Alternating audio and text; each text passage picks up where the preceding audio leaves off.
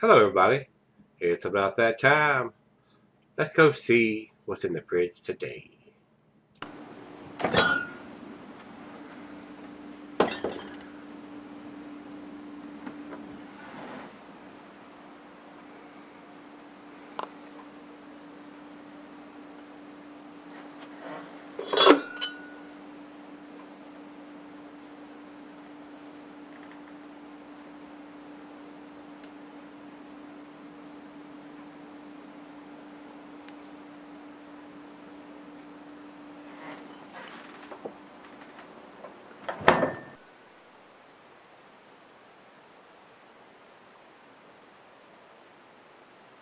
Hello everybody, welcome to Gregsbeerreviews. Today, got another one out of the celery fridge downstairs. This is Bottleworks 13th Anniversary Ale, Stone Brewing.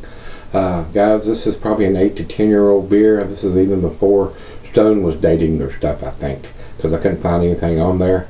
This is an 11%er and it's an American Strong Ale, and I've had it for a long time, guys. So hopefully it is cellared well in the bottle.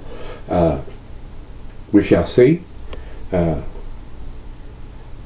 For a beer that's called the Bottleworks, when I looked at Stone and 13th anniversary, it had a different bottle on it and only a 9.5%er, so I had to dig down and type in Bottleworks, even though it's Stone.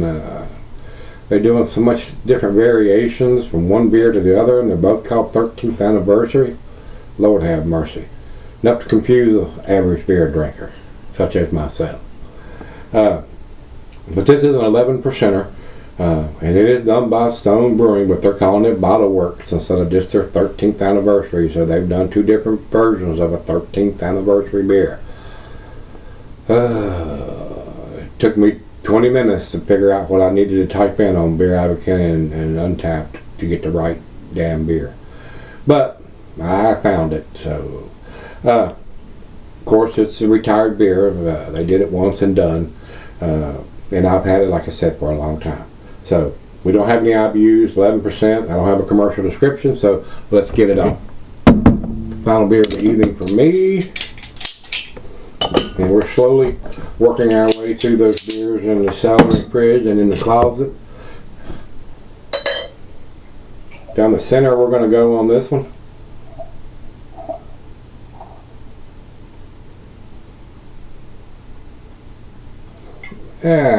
Leave her a little bit there. Just a tad over a finger of head on that pour. Very dark in the glass. I can see some light through the thin part here. It is a very dark ruby red, almost a cola color. Looks good in the glass. To the nose we go. A very nice prominent sweetness, a lot like a barley wine or an American Strong Ale would have. Roasted malt. A hint of some molasses, caramel, toffee, and a slight hint of some dark fruit. Smells very good. Let's dive in. Cheers.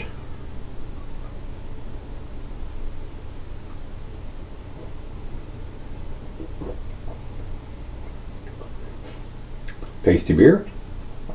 Has a little bit of a strong bitterness to it. I was hoping it wouldn't, but it probably takes a lot of bittering hops to balance out 11% strong ale. Seems like it has cellared very well.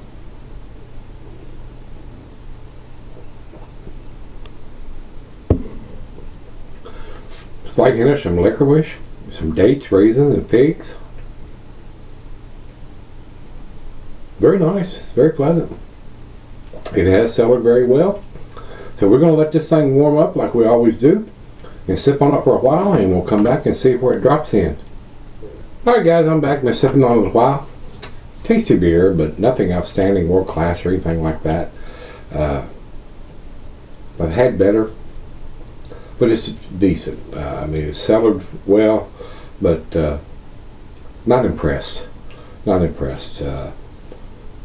It does have nice roasted malt character, hints of some dark fruit, a little bit of molasses, caramel, toffee, but nothing outstanding. Nothing that I would buy again. So, final choke.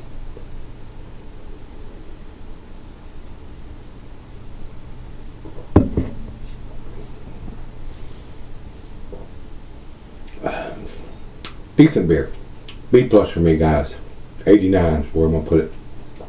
Over to Beer Advocate, they say 3.73, which is not even to their B plus range. That's kicking the door on it, but right at the B, upper end of the B category. Over to Untapped. Untapped has a 3.86, which is in their B plus, and I agree with that. It's a B plus beer, guys. A little heavy on the bitterness, but still decent beer. Decent beer, and that's where I'm going to leave it. If you've had the 13th anniversary, the Bottleworks edition recently, let me know what you think. Until we meet again, let's go see what's in the fridge.